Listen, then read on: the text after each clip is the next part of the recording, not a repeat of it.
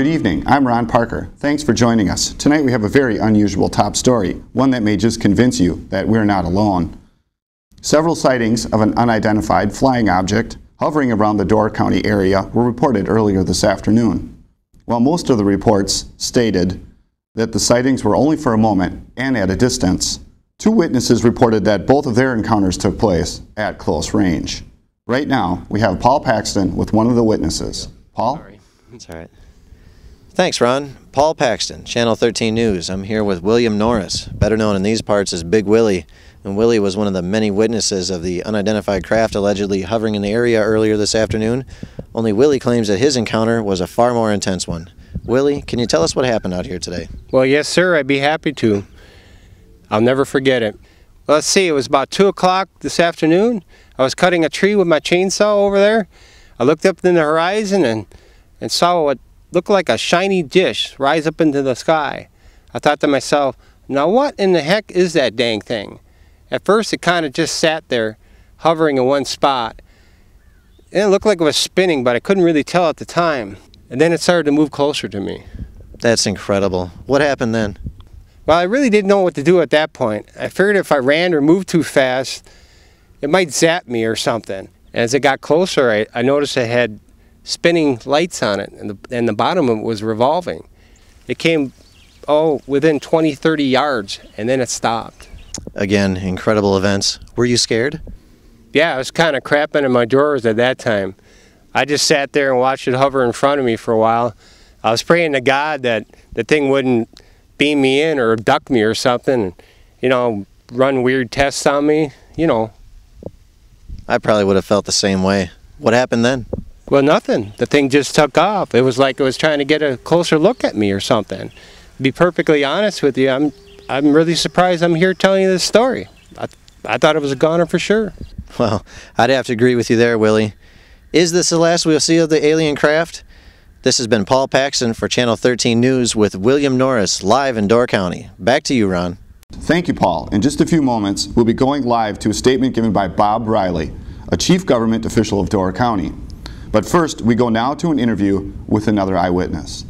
Good afternoon, Paul Paxton, Channel 13 News. I'm here with Steve Johnson, a local fisherman from Door County, and behind us is the Sturgeon Bay Ship Canal leading to Lake Michigan. Now, Steve's been fishing this area for over 10 years, and today he has probably the biggest fish story of all time. Steve, why don't you tell us what happened? Well, Paul, like you just said, I've been fishing this area for over 10 years now, and I've never seen anything like what I saw today. Just down here in my favorite spot, had my line in the water, happened to glance up over the lake and saw something real shiny in the sky. Didn't really think nothing of it. Looked back down at my bobber, and a moment or two later I kind of realized, this wasn't nothing I've seen in the sky before, so took a look back, and when I looked back it was slowly hovering right in my direction, in front of where I was sitting, and just kind of stopped, hovered there for a couple of moments. It was saucer shaped, had flashing lights revolving around the rim, and just sat there for a moment or two, and then it started to glow real bright. Just took off into the sky over there, and by the time I realized what was going on, I had a fish on my line, and it turned out to be a pretty good day. Well, that's amazing to see you have such high spirits after what just happened. This has been Paul Paxton reporting for Channel 13 News. Now a pre-recorded statement by Bob Riley, a local government official. Riley claims that the object witnessed this afternoon was an experimental, fully automated weather balloon being tested in the Door County area. Riley states the balloon closely resembles what people may call a UFO because of the instrumentation on the exterior, and also for the way that it moves on its own. We go now to Bob's statement. I would like to read a prepared statement in regard to a recent incident involving the first test launch of a PZ-2000 weather balloon. Historically and geographically, Door County, being an 88-mile-long peninsula extending into Lake Michigan, sustains unusual weather patterns unlike other areas of the state. A weather testing facility is maintained here in Door County. We understand that there was a bit of confusion today because of this incident. It was the weather facility's original intention to keep this test confidential because of the possible technical issues. But because of the reports made earlier today to our agency claiming UFO sightings, we decided that it was time to announce it to the public at large. The PZ-2000 is a fully automated weather balloon that operates using a GPS locating system. It can maneuver over and around trees and accelerate and decelerate at random speeds. Just like any other weather balloon, the PZ-2000 measures temperature, humidity, and air pressure. The balloon then sends the information through radio transmissions to our weather facility here in Door County. Because of the way the balloon looks and maneuvers, it could be mistaken for a craft of mysterious nature, such as a UFO.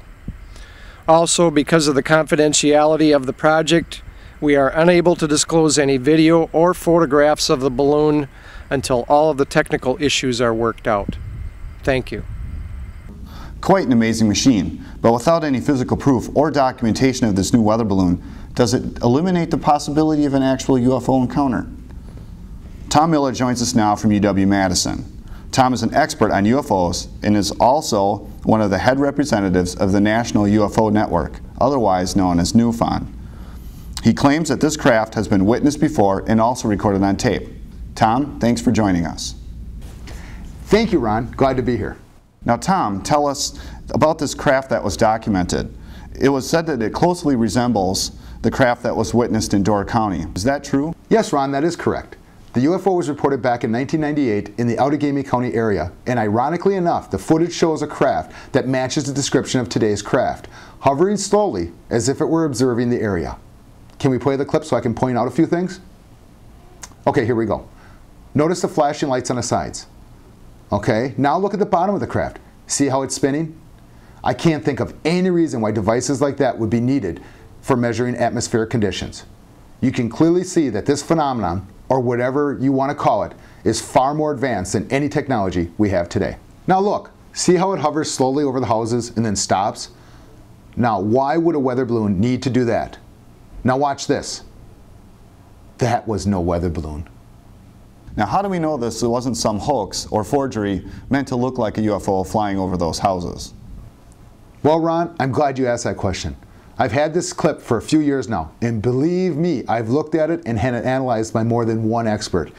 According to my specialist, there were no computer enhancements or additions found in this clip. Based on that analysis, I feel it's safe to say that this was a genuine UFO and not an experimental weather balloon. Now, do you think that today's incident and the clip that we just witnessed are somehow related? I guess what I'm really trying to ask is, do you think it's the same craft that we're seeing in both of these cases? Well, based on the matching descriptions and the closely related locations, I would have to say yes. It could definitely be the same craft that we've been seeing. But what I can't tell you is why it's showing up here in Wisconsin and not anywhere else. But who knows? Maybe it has been. It just hasn't been reported. Thanks again, Tom, for your insight in that very convincing footage that we just saw. Tom Miller of UW-Madison, giving us his thoughts on today's events. Was this the last we'll see of this phenomenon, or is there more to come?